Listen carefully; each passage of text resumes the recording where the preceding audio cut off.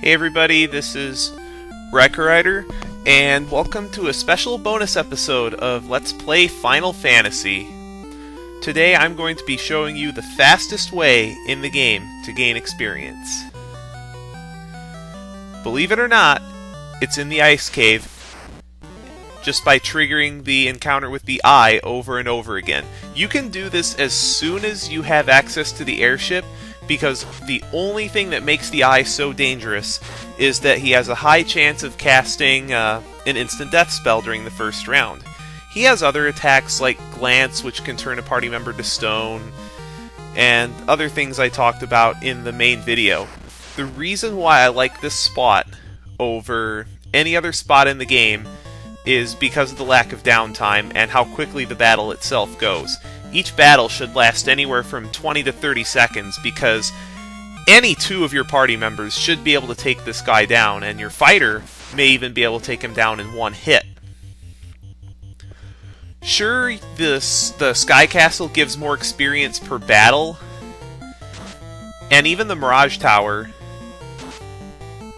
can as well, and the Mirage Tower is more convenient because you can use a house anytime you're running out of spell charges or anything of the sort.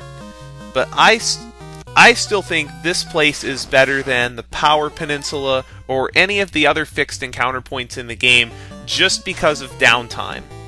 There is almost no downtime between battles, and the battles are just so short because they end in one or two characters' turns. Now, this can even be made more foolproof if you get the Aegis Shield ahead of time, which I believe is in the next dungeon. Because then he can't kill any of your party members with the kill spell, which is called XXXX in this game. He can't turn your fighter to stone, and there's really not much this guy can do to you that can kill you. Now, you'll get into other encounters once maybe every 20 battles. Most of them are against undead enemies or enemies that are weak to fire. So you have wizards, you have the wizard staff, or excuse me, the mage staff. That's the wrong weapon. The mage staff is the one that's used as an item to cast Fire 2. You have Fire 2, and you have 2 light axes. So you have plenty of ways to deal with the other enemies. The only enemies that can really kill you are sorcerers, because as I found out, the Pro Ring does not make you immune to instant death from sorcerers and their physical attacks, which is really annoying.